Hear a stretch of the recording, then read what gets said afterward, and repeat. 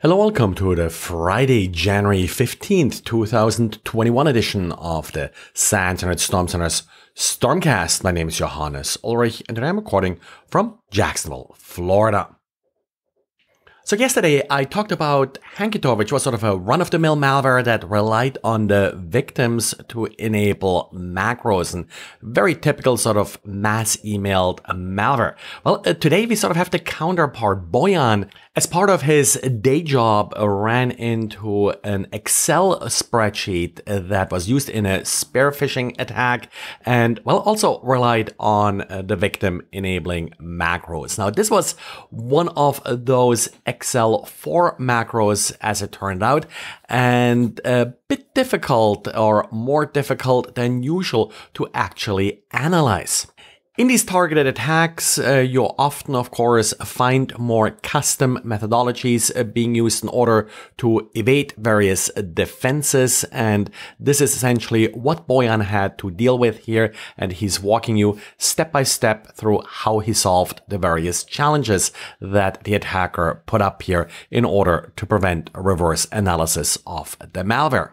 In the end, Bojan had to resort to dynamic analysis, which essentially just means you run the macro and see what it does. So of course, often you're using debuggers for Excel 4 macros. Well, there isn't really sort of a debugger per se. So Bojan shows how he coerced Excel into essentially acting as a debugger, inserting breakpoints by taking advantage of the halt command that's available in Excel.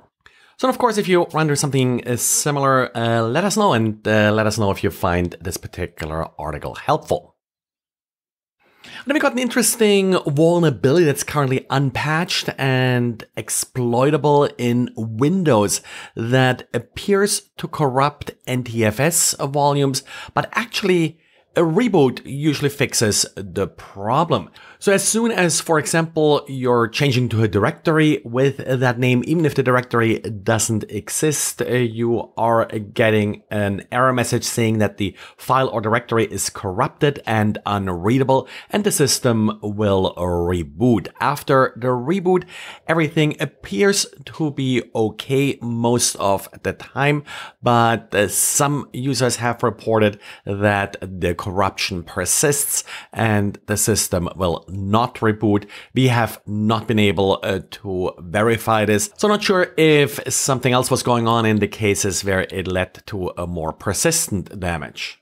But with the file name now widely known and various methods are being discovered and discussed in how this bug can be triggered, be careful. And if you get the message that the file or directory is corrupted and unreadable, well, reboot and hope for the best. And Cisco this week published 23 different security advisories, 4 of which do include vulnerabilities that are rated as high. Bit concerning are a number of remote code execution and denial of service vulnerabilities in Cisco's small business RV110W, RV130, and RV130W, as well as RV215W routers. These routers reached end of life, and as a result, Cisco did announce that there are vulnerabilities, but Cisco will not release a patch.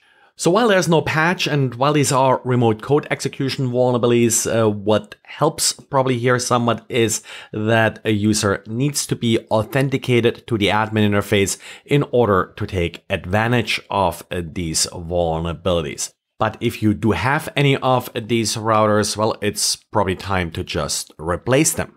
Other vulnerabilities with the high rating affect the Cisco AnyConnect Secure Mobility Client, and that's a Windows DLL injection vulnerability, as well as a privilege escalation vulnerability in the Cisco Connected Mobile Experiences.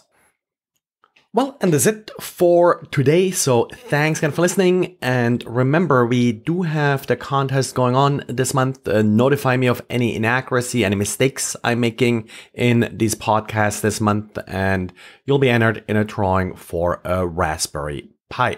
Thanks, and talk to you again on Monday. Bye.